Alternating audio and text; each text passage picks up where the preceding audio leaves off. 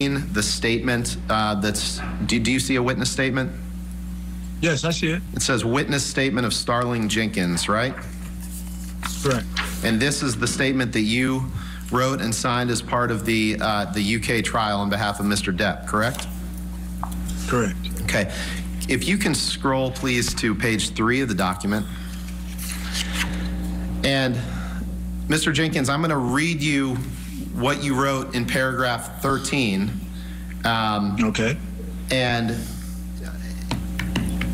we can go from there. On paragraph 13, you wrote in your witness statement in the UK trial, the Find My iPhone application indicated that Johnny's phone was somewhere on the streets below the balcony of the residence. Did I read that right?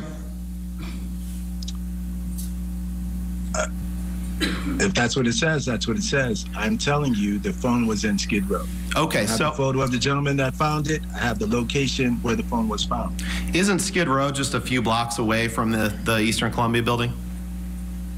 No, before we take a break, I do want to check in with my guest, criminal defense attorney Marie Pereira, is still with me, and former federal prosecutor is with me as well, Tammy Allison.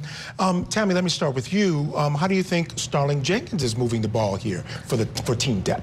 I actually think he's a better witness for Team Depp than his bodyguard. I think that his testimony is more convincing. He's relaxed, he's relatable, and he's telling a story and connecting the dots, like we always say, to the jury. So I actually think that this is a favorable witness to Johnny Depp, and I don't think that he has testified on cross so far about any incentives to lie. Yeah, there you go. And Marie, just want to check in with you. I think they're doing well in terms of, he's just matter of fact. He's telling his story, comes across to me as pretty credible.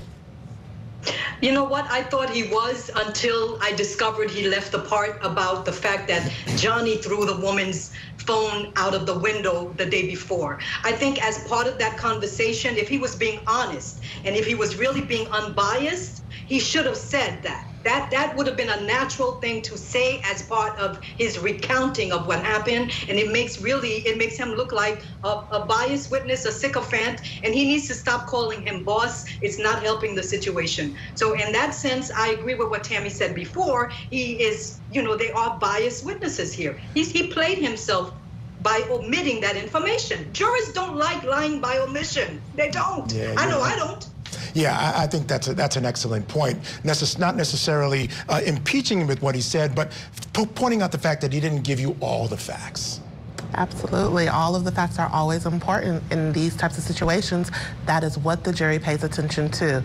All of the facts, and even those omissions. It's so important for them to testify truthfully, honestly, factually, and giving it all the necessary detail that's required. Yeah, sometimes when you prepare witnesses, you tell them how the answers should go, but you don't remind them to make sure they include all of the details. And they may want to help their old boss, but they're not necessarily being biased per se.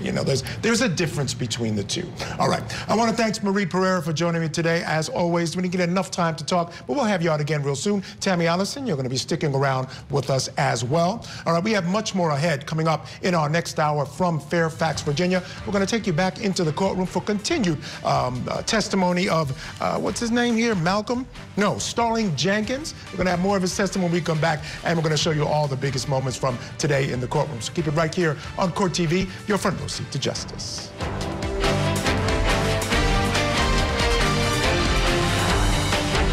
Your deal at drivetime.com.